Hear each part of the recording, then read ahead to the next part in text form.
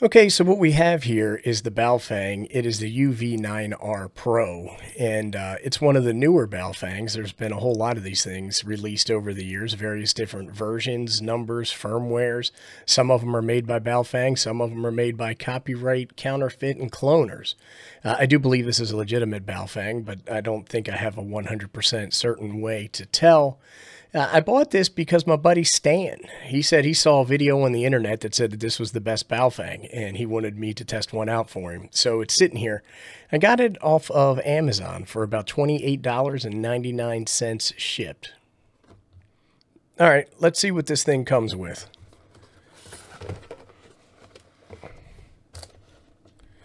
Well, look at this portable two-way radio user's manual, waterproof radio. We're not going to read that.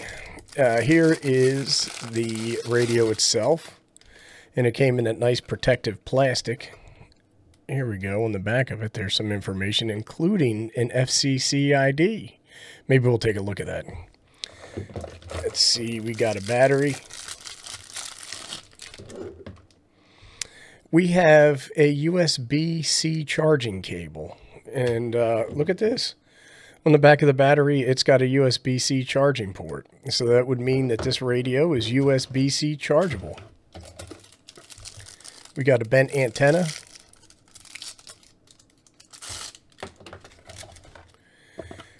We have a wallwart AC adapter with a barrel jack on it.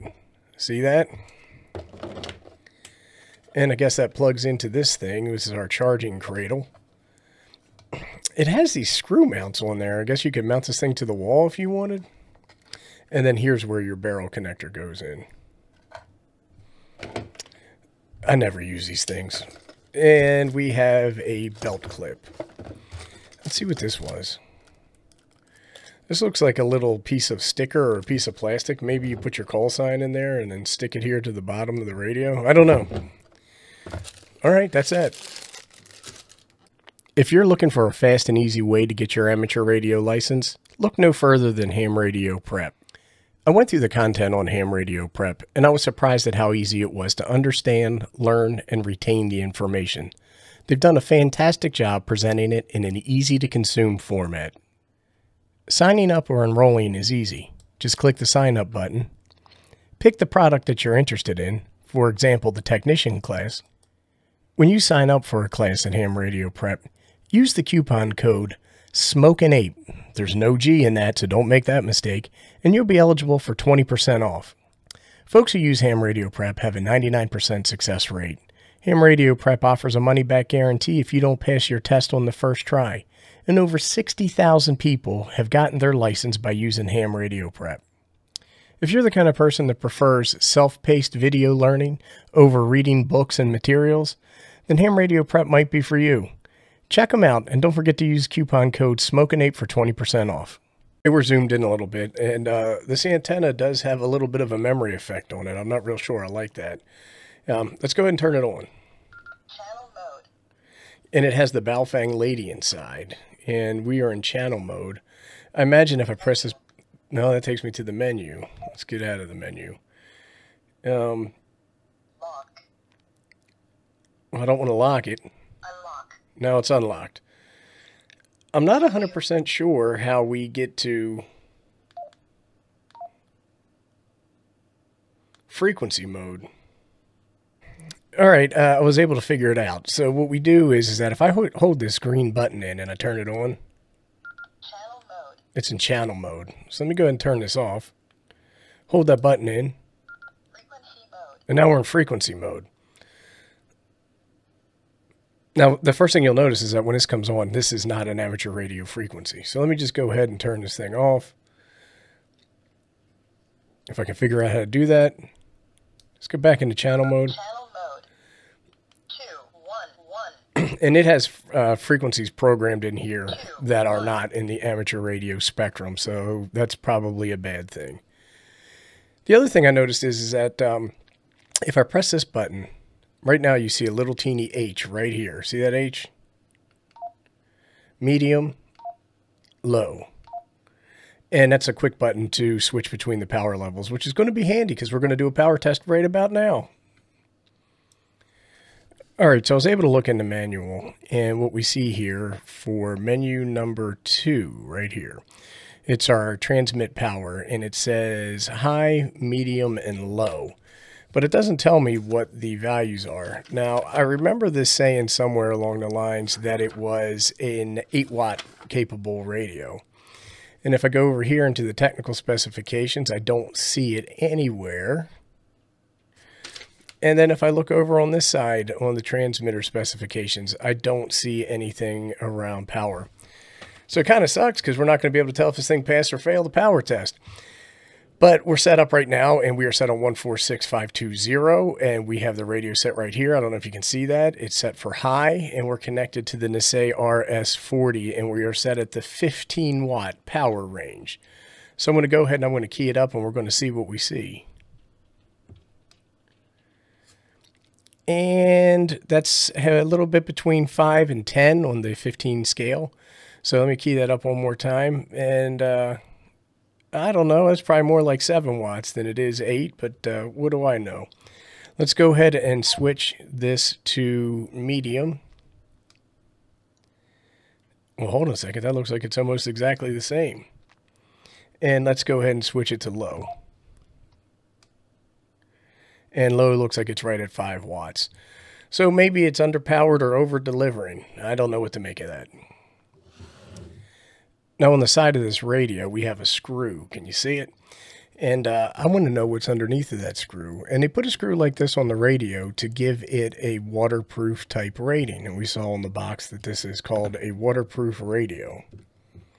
So let's just open this baby up and see what we see. Okay, so I was hoping that this would have the typical Kenwood adapter on here, but this is like similar to the Motorola style connectors that you use here. And again, it's for waterproofness. I wonder what this does for waterproofness, but we'll just have to wonder. So taking a look at the battery that comes with it, it's lithium-ion battery. It's the model BL9. And it says it's a DC 7.4 volts, 2,800 milliamps, 13.8 watt hours. Let's take a quick look at the menu. And the menu looks like your standard Baofeng menu. I'm not seeing much here that is different. Now there might be something because I haven't committed the Baofeng menu to memory, but this looks like a pretty standard Baofeng-esque. And I'm not going to go through all this because there's a million of videos out there showing you how to program and go through the menus. Testing 1, 2. Testing 1, 2. Testing 1, 2, 3. Testing. Testing 1, 2. Testing 1, 2. Testing 1, 2, 3. So taking a look at the side of the radio, you have your push-to-talk button. Right here, you have a button, and it's probably programmable, that will allow you to go into FM broadcast channels, and then you can put in your favorite slow jam station. And if I push this button, for all the whacker fans out there, there is a flashlight, and then I can even put it on strobe. So you know you're always safe if you have this Baofeng with you.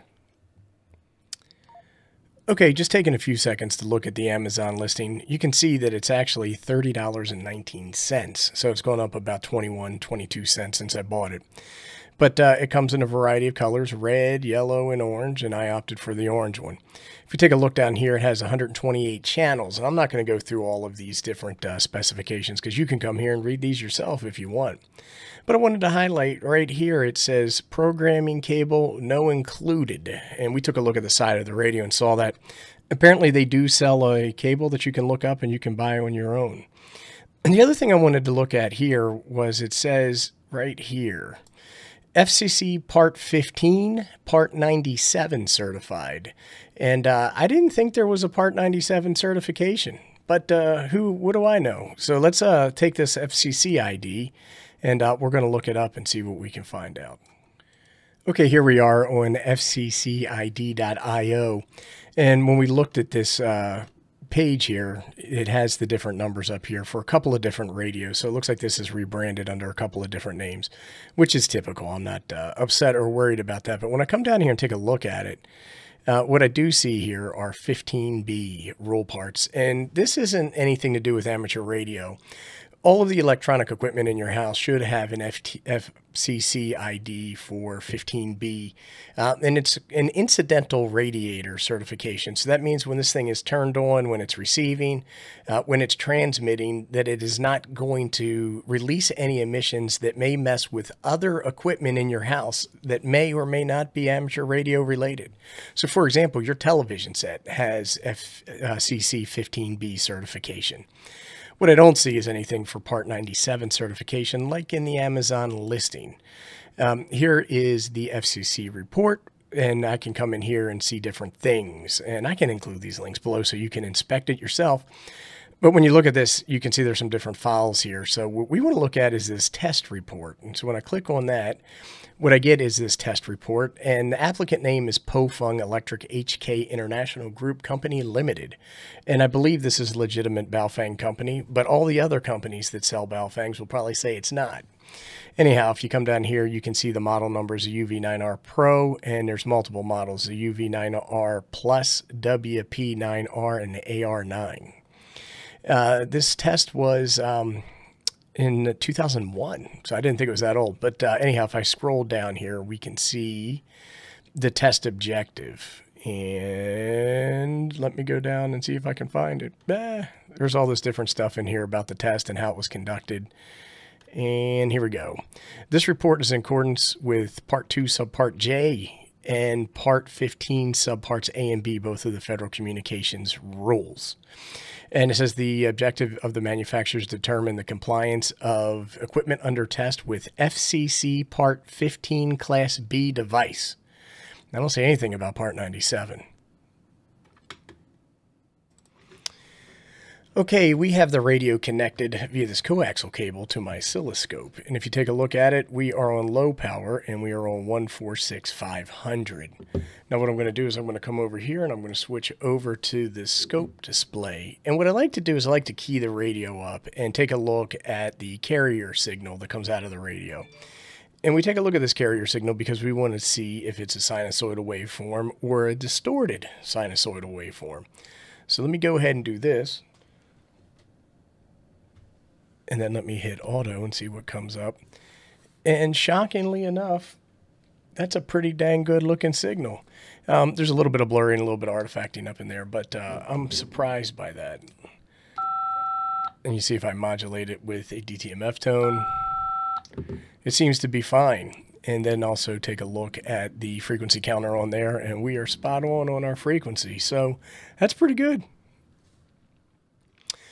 Okay, what we have here is the Tiny SAs connected to our computer. We are sharing the screen, and you can see that right there.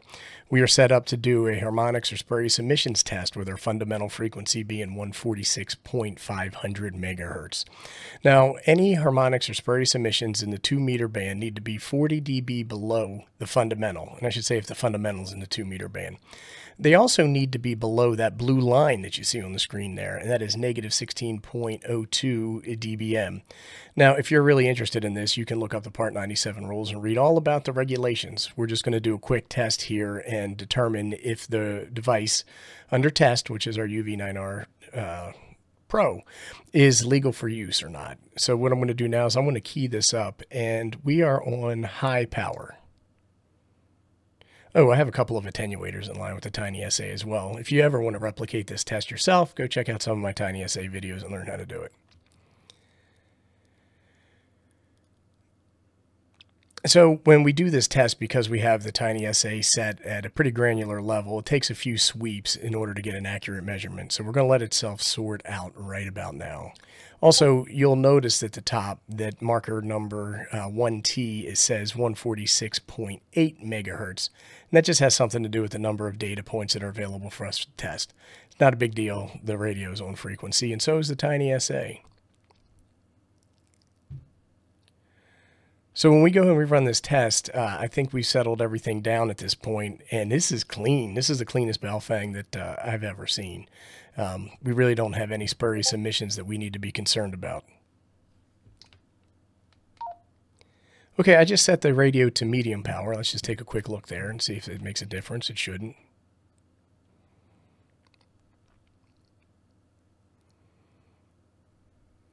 You can see a little bit of a harmonic there on marker number 2, but that is well below negative 40 dB down from our primary. And it's also below the blue line. So I think we're just fine there. And I'm switching over to low power. Let's key it up and see what happens now. And the low power looks just fine as well. Nothing to be worried about or nothing to be concerned about right there. So, like I said, that's probably the cleanest Baofeng I think I've ever seen. All right, one other thing I wanted to mention about these Baofeng radios is that they use a direct conversion front-ender receiver, and they're not always the best. And as a result, that these radios can become overloaded when other frequencies are present. It could be something up close to you, it could be something far away that's a strong signal, and it overloads the front end and can cause some reception problems. One of the things I'll say is that you might be using your Baofeng and then all of a sudden it becomes deaf or desensitized and you can't hear what you want to listen to. And that's a result of this particular overload situation occurring. For $30, I don't think that you can expect a radio to really beat that problem. So I'm going to go ahead and say I'm not too overly concerned or worried about it. This actually tested out pretty good, and I'm pretty surprised. It has the USB-C charging. It has a clean spectrum on it. The carrier frequency looks good. So I'm going to say, is this the best Baofeng ever? It might be the best one that I own. Anyhow, thanks for watching. If you have any questions, comments, suggestions, or recommendations, go ahead and post them below, and I'll do my best to respond. Thanks.